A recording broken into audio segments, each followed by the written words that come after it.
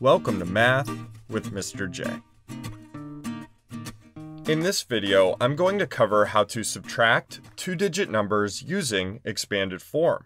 These problems will be without regrouping or borrowing.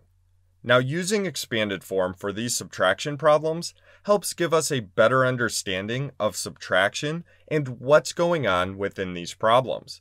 It helps our overall understanding of numbers and place value as well. So let's jump into number 1, where we have 38 minus 14. The first thing that we want to do, put these numbers in expanded form.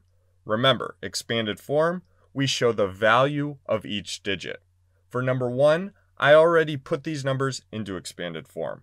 Let's start with 38 and go through what we have here. So 38 equals 30 plus 8. Because we have a 3 in the tens place, that represents 3 tens and has a value of 30. As far as the ones, we have 8 ones. 8 ones has a value of 8. As far as the 14, 14 equals 10 plus 4, because the 1 in the tens place represents 1 10 and has a value of 10. The 4 represents 4 ones and has a value of 4. Now we can subtract. So when we subtract whole numbers, we start with the ones. So we have 8 ones minus 4 ones. That's going to give us an answer of 4. So we have a 4 in the ones place in our answer. Now we bring the addition sign straight down. I know this is a subtraction problem, but we want that addition sign brought straight down because it's part of our expanded form. So our answer here is going to be in expanded form at first, and then we'll put it into standard form.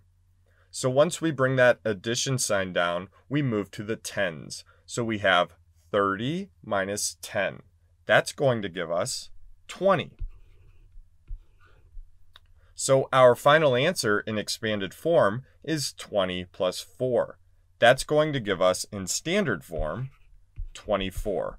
A 2 in the tens place and a 4 in the ones place. 24. Let's move back over to the left where we have the original problem and solve it over there as well and see if we still get 24. Start with the ones. So we have 8 ones minus 4 ones. That was represented right here in our expanded form. It gives us a 4 in the ones. Then we move to the tens where we have 3 tens minus 1 10. The value of those digits were represented right there. 3 minus 1 gives us a 2 in the tens place for a final answer of 24. Let's move on to number 2 where we have 79 minus 42. The first thing that we want to do, put these in expanded form. We'll start with the 79. So 79 equals, we have a 7 in the tens place, so that 7 has a value of 70, plus a 9 in the ones. That 9 has a value of 9. We're going to subtract the expanded form of 42. So the 4 is in the tens place and has a value of 40, plus a 2 in the ones place, so that 2 has a value of 2. And now we're ready to subtract. So start with the ones. We have 9 minus 2. That's going to give us a 7 in the ones place for our answer. Bring the addition sign down for the expanded form, and then we move to the tens. So 70 minus 40 gives us an answer of 30. So our answer in expanded form, 30 plus 7. In standard form, that's going to give us 37. A 3 in the tens place and a 7 in the ones place.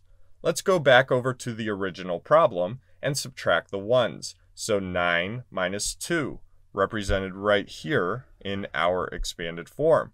That gives us a 7 in the ones place in our answer.